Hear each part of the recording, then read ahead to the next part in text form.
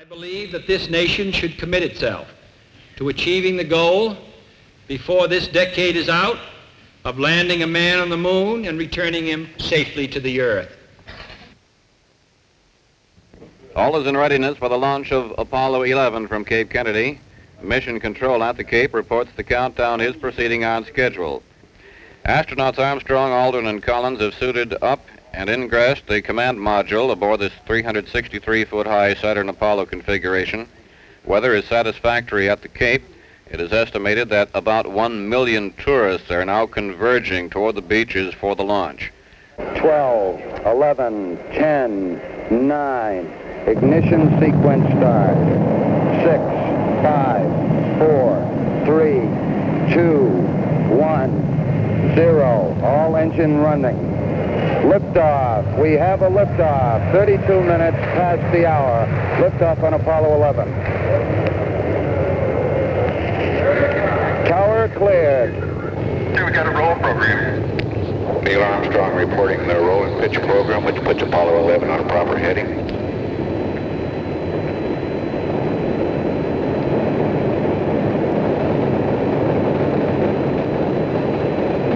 Plus 30 seconds.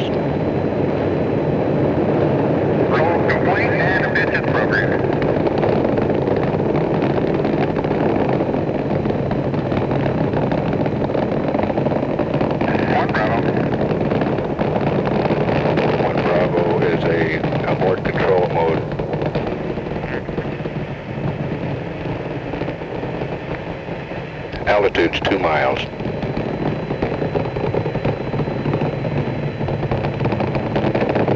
Oh, well, in Houston, you're good at 1 minute. Downrange 1 mile, altitude 3-4 miles now. Velocity 2,195 feet per second. Plus 135,003, 554487. Minus 05484, minus 4 balls 1, plus 66232. You with me? Go ahead. 180-239-001. Apogee is NA, perigee is plus 00175. 66458-737, 66199er, 24-2087-167. Foresight stars shallow, left 008, down 27, minus 2605, minus 02500. 11229er, 33993, 0125535. Still there? Keep going. Okay, Denham in Vegas, 067283, 337, no LH. PLI plus 4, 006. Up here you see the orbital elements again. Apple, that's the apogee first. This is John Wharton, who operates this computer. It's all during Mercury and Gemini course. Madrid AOS. Madrid AOS. Early communications was noisy but readable. Mission Control was able to hear the voices of the crew shortly after the tracking station at Madrid, Spain, acquired the telemetry signals. Apollo 11 is getting its first view of the landing approach. The Apollo 11 lunar module Eagle has begun its descent toward the surface of the moon. The descent stage engine of the Eagle was fired at about 9 minutes after 2 p.m. Central Daylight Time.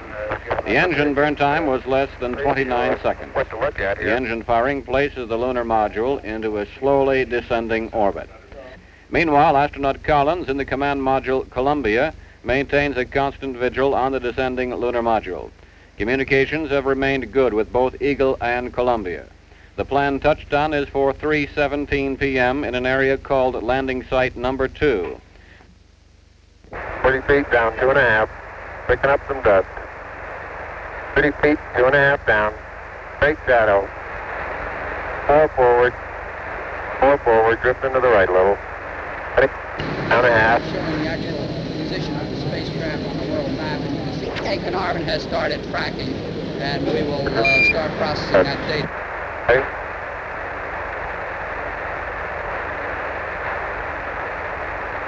Contact light.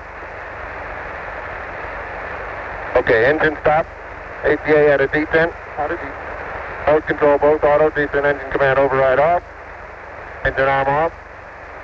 Port 13 is in. We copy you down, Eagle. Listen, Tranquility Base here. The Eagle has landed. Roger, Tranquility. We copy you on the ground. You got a bunch of guys about to turn blue. We're breathing again. Thanks a lot.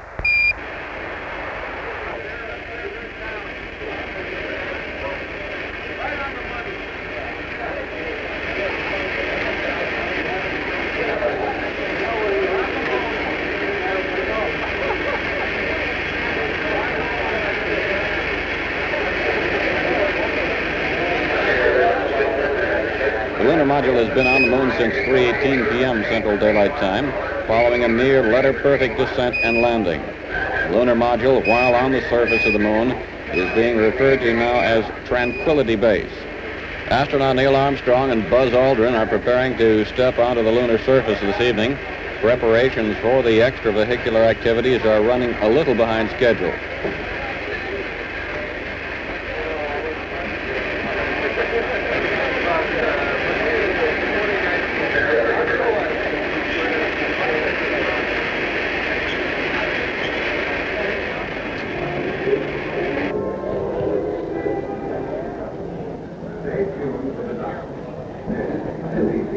A special display has been set up in the auditorium of Building 8 at the Goddard Space Flight Center during the flight of Apollo 11.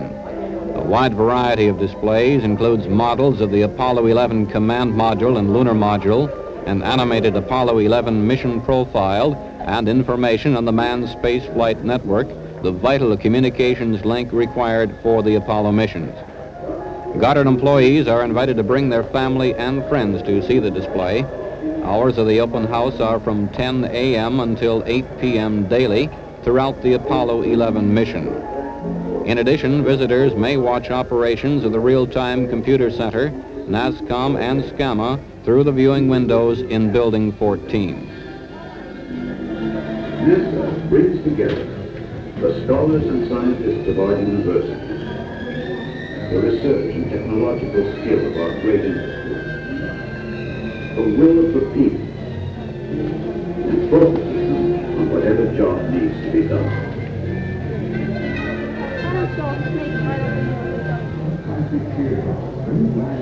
You are inside the lunar module, the LM, or LEM. The craft is flown from a standing position, the LEM pilot to the right, the command pilot to the left. These are the commander's controls. His right hand is on the attitude controller, regulating pitch and yaw and roll. Astronaut Neil Armstrong and Buzz Aldrin are preparing to step onto the lunar surface. Armstrong will leave the cabin first. TV viewers around the world will be able to see Armstrong be the first human to set foot on another celestial body. Goldstone, Apollo. Goldstone, Goddard voice. Would you meet me on net 1 for voice check, please? Oh, Roger. Okay, I just checked getting back up to that first step. That isn't collapsed too far, but it's adequate to get back up. Roger, we copy. It's a pretty good little jump. Buzz, this is Houston, F2, 1/160th second for shadow photography on the sequence camera. Okay. At the foot of the ladder, the LEM footbeds are only depressed in the surface about 1 or 2 inches, although the surface appears to be very, very fine-grained as you get close to it. It's almost like a powder. Ground mass is very fine.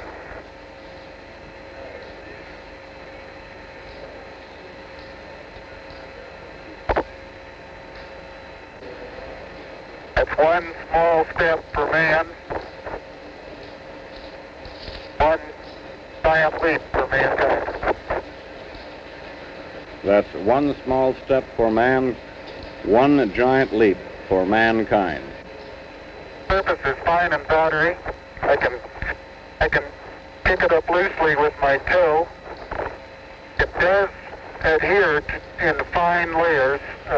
Honeysuckle, Goddard voice, net 3. To the Honeysuckle and inside my Roger, booth. Honeysuckle. How's your TV looking now? I only go in Roger, and we're starting to get the maybe commercial an eighth picture of now. an Thank inch, you. but I can see the footprints of my boots and the treads and the fine sandy particles. White House, got her voice. White House. Roger, White House, got her voice. How do you hear me? You're loud and clear, sir. How many? You're loud and clear also. We'll be extending this circuit now into the Apollo net at Goddard for the presidential call to Tranquility Base. Roger, thank you. Thank you. Got her voice out. The view of the camera from that.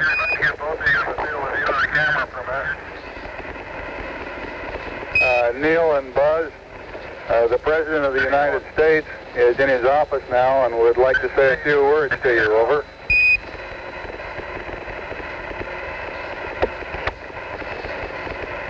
That would be an honor. Go ahead, Mr. President. This is Houston out. Hello, Neil and Buzz. I'm talking to you by telephone from the Oval Room at the White House. And this certainly has to be the most historic telephone call ever made. I just can't tell you how proud we all are of what you... For every American, this has to be the proudest day of our lives. And for people all over the world, I am sure they too join with Americans in recognizing what an immense feat this is. Because of what you have done, the heavens have become a part of man's world. And as you talk to us from the Sea of Tranquility, it inspires us to redouble our efforts to bring peace and tranquility to Earth. For one priceless moment in the whole history of man, all the people on this earth are truly one. One in their pride in what you have done, and one in our prayers that you will return safely to Earth.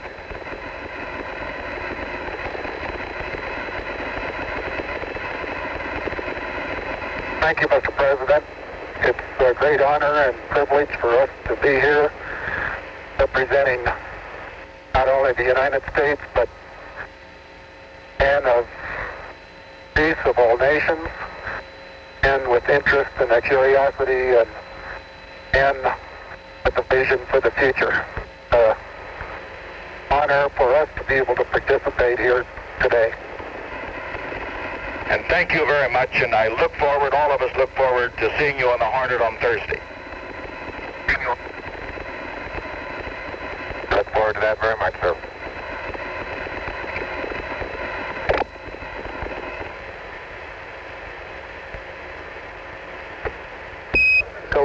Columbia, this is Houston, over.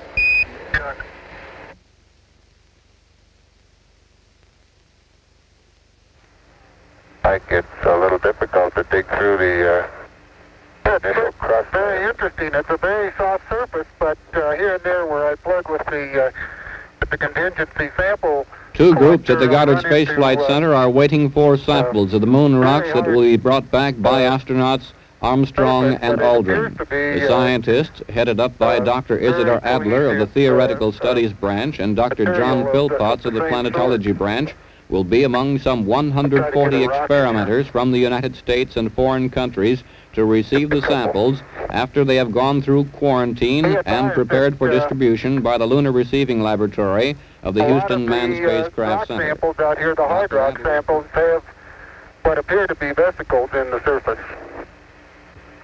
Also, I'm looking at one now that appears to have some sort of phenocryst. Hey, Neil, didn't I say we might see some purple rocks? Find the purple rocks? Yep. At approximately 11:53 p.m. Central Daylight Time tonight, astronauts Neil Armstrong and Buzz Aldrin began preparations to re-enter the lunar module. The Eagle lifted off the surface of the moon at 12:54 p.m. Central Daylight Time today. Apollo 11 is on the way home. Apollo 11 is streaking toward a splashdown in the Pacific Ocean. The speed will rapidly increase to a maximum of about 24,800 miles per hour. 400,000 feet above the Earth, the spacecraft will begin to encounter the atmosphere. At that point, the heat shield will begin to heat up. And 596, this is Sydney, go ahead. Good morning, ladies and gentlemen. Captain Brown speaking from the flight deck of Qantas 596. It does seem that we're going to get a very good view of Apollo 11. Oh, I think, here they come, on the left side, two of them, one object brighter than the other. See the two of them, one above the other? Brightest one, lowest. One's the command module, one's the service module. They each weigh 6 tons. They're just picking up heat now. The bottom one's leaving an incandescent trail. You see it flashing? That's a trail of epoxy ablative resin coating. See it brightening up? What a spectacle. It's passing a beam us now at nearly 300 miles. There it goes. The Apollo 11 with astronauts Neil Armstrong, Edwin Aldrin, and Michael Collins has splashed down in the Pacific Ocean. The historic voyage to the moon and back ended at 11:50 a.m. Central Daylight Time. The landing took place at a point about 900 miles southwest of Hawaii. As the spacecraft re-entered the atmosphere, one of the recovery planes sighted the spacecraft glowing in the early morning sky.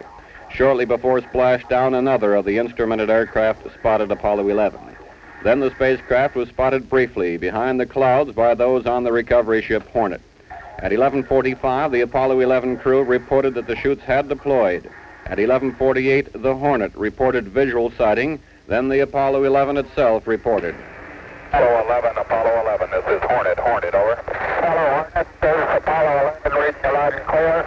Our position 1330, 6915. Helicopters immediately began to hover over the Apollo 11, and then the swimmers dropped into the water for the recovery. Hornet, Goddard voice by ATS. So Hornet, go ahead. Roger, you're loud and clear. How do you read me? Copy you loud and clear. Roger, we're going to be monitoring this circuit for the recovery sequence. We'll also be extending this circuit onto the White House. Roger, understand. White House, Goddard voice. Oh, White House. Roger, how do you hear me? You're loud and clear. Roger, you're loud and clear also. We'll be extending this circuit into the Apollo net at Goddard. Thank you very much.